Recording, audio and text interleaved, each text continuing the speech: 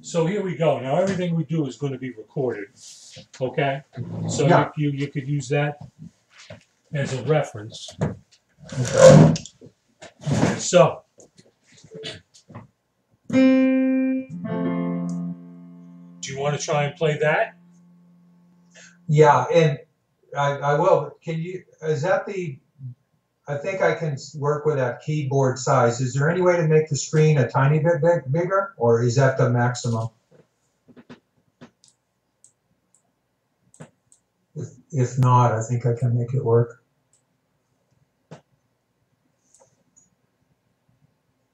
That's okay.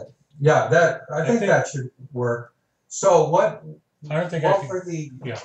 What were the notes that you hit? Okay, so you start with the C. Yeah, with your index. Yeah. It doesn't matter whatever finger's comfortable for you. Okay. Yeah. So F, two Fs, A, C, F.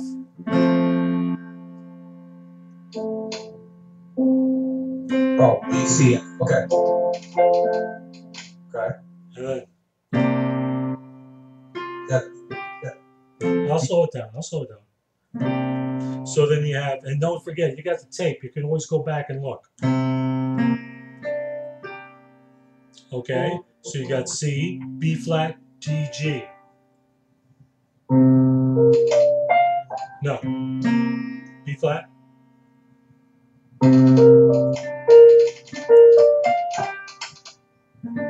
Don't put the second F in there. Just right, and then you go. Okay, so.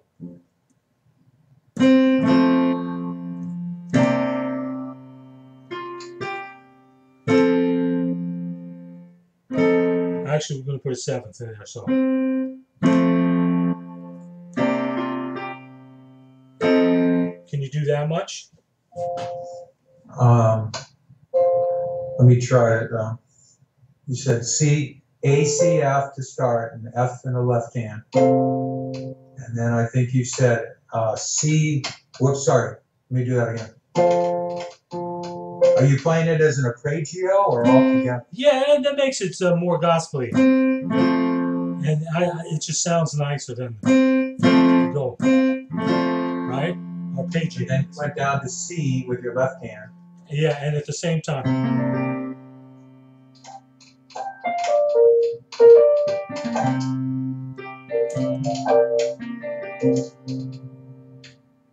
So, yeah.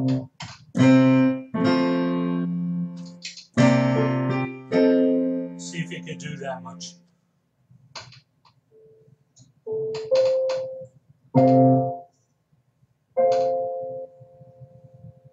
Oops, I keep hitting the C in my left hand. That's all right. Let me just try this. Now, what was the third part after that B flat chord? Is that a C and a G and an E flat? That's an F, C, E flat, A up here. So that's just an F7 chord. Okay, so C up in the right hand is C. It's G, G flat, and no, I'm not hearing the right notes.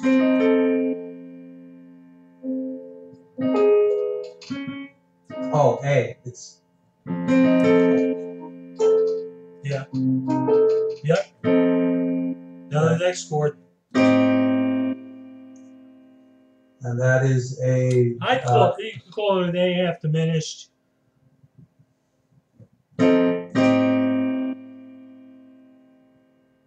So in the bass you've got an A. Okay. You've got a. I'm trying to see. Is it a C sharp? C is natural. E is flat. G. No, I mean with your left hand. No, there's no C sharp. It just looks like that. Yeah, it's just an A. C, E flat, G. Oh, okay. C. Okay. So far. Can you play that much for me? Okay, let me see.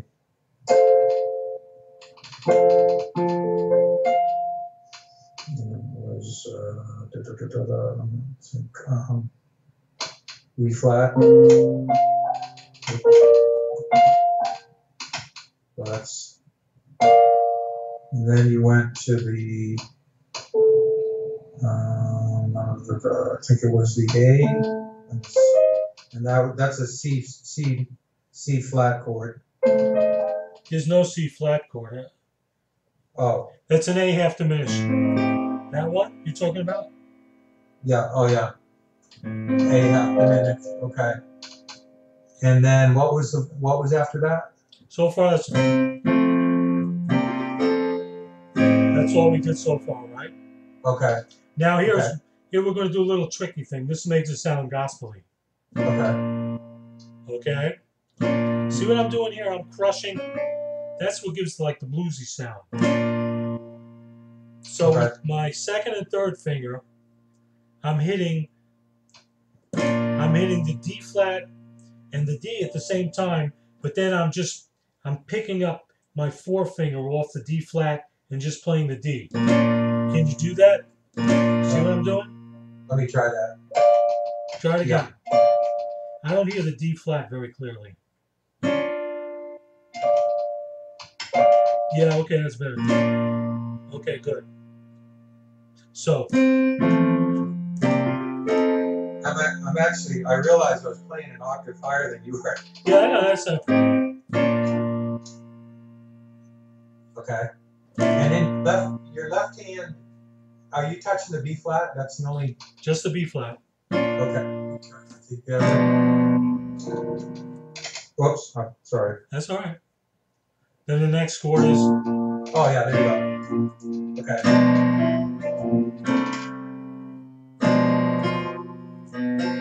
That's a B diminished. You got the B down here. F, A flat. A flat, okay. A flat, F. Oh, F. And C. Get this part first. Okay, so with your right hand, you've got the F, the A flat. I think you've got the C. D. Oh, D. Oh, okay. And then that's an F up there. Oh, okay. Boy, that's a little tricky to reach. Is it? How big's your hand? Yeah. It's a little tricky. I'll have to work on that. How much can you reach with your hand? No, I can reach an octave, no problem, Yeah. or even nine notes, no problem. But my pinky is kind of small. Yeah. Do you want to work on your technique also? Yes, I need to do that. Yeah. Okay. So I could help you stretch a little bit.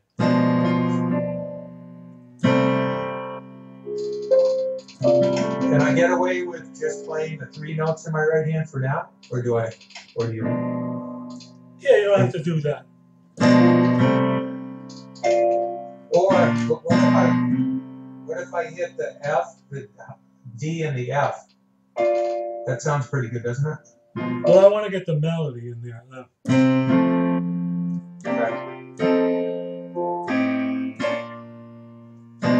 Do that, because that's the melody. Za-da-dum, sweet the sound. Okay? Yeah. Okay, so that's C. Oh, you got, but to me it looks like you got this, the G, the A, and the C and the D. Is that right? G, C, G, yeah, A, yeah, C.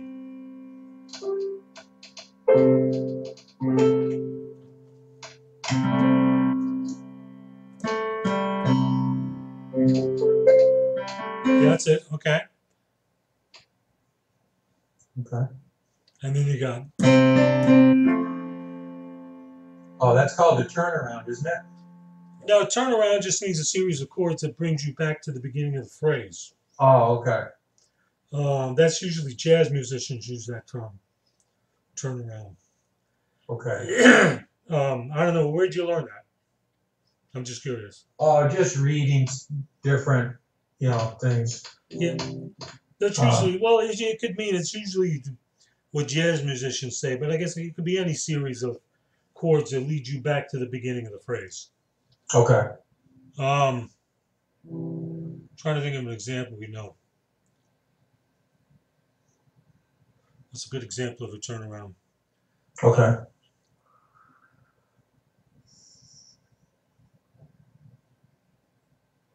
Well, at the end of Amazing Grace, you could play this. This could be called a turnaround. A lot of people go. That's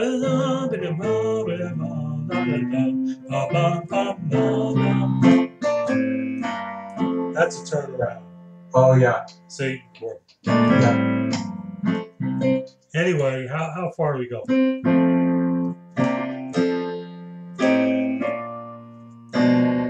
Okay, now we got do that.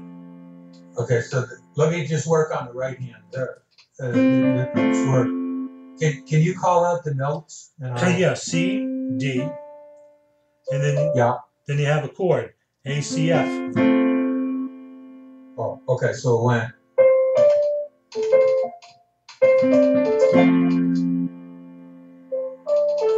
No, you're doing two. I'm arpeggiating it. See? Okay.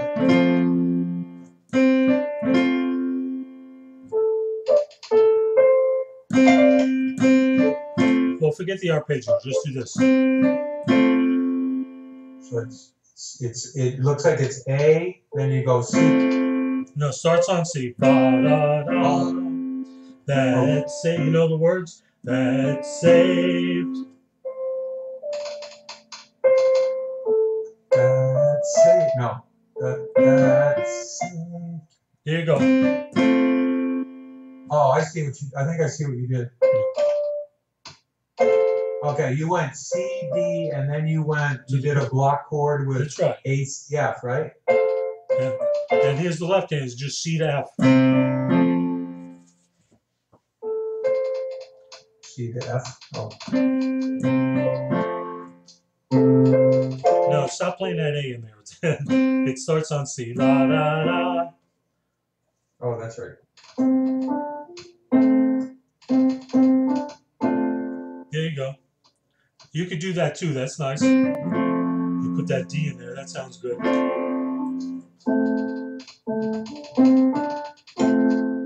Okay. But then. Okay, now you're back at the C with your left hand. Yeah. And your right hand. I'm just playing the chord one note at a time. Okay. You got that chord? Yeah.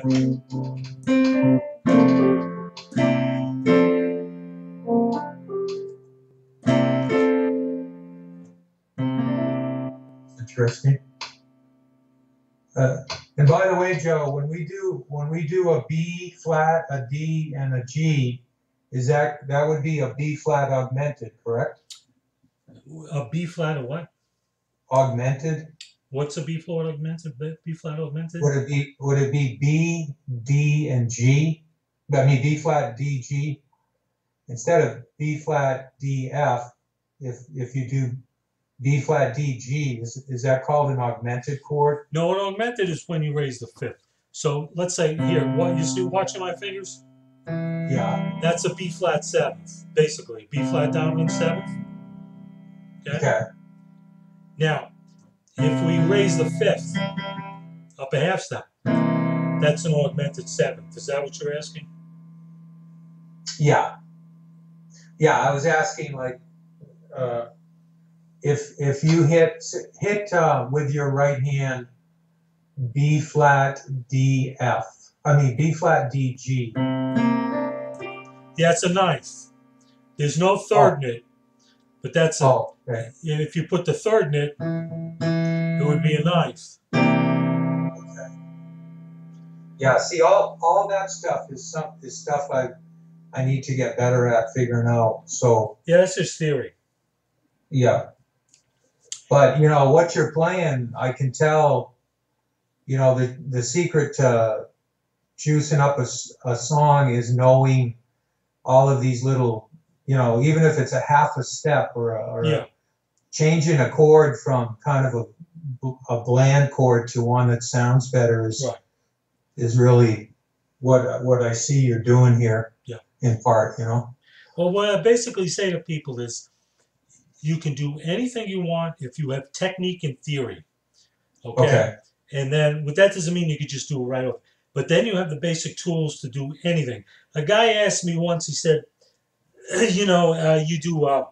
you play in church and you do gospel music, but then you do classical church music. How do you do that?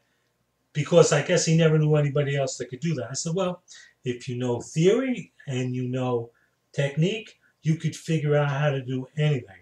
Unless now there are people that have fantastic ears and don't have to know anything, and they're geniuses. But they're usually limited in what they can do. They can do one or two things really great. Well. Yeah, but then when it comes to other things, they're completely stymied. The ability to read and knowing the theory and knowing how to technically get at it are big helps. Yeah. I know people that are very talented, but they're limited for that reason. Anyway, but yeah, what I always try to emphasize is if you learn the theory and the technique, then you can do whatever you want. Okay. Yeah, and that's really what I'd like to do. Okay. I will say, look, maybe we can stop for a second. I'll give you some feedback. I'm wondering, first of all, I think I can work with the size of your keyboard, but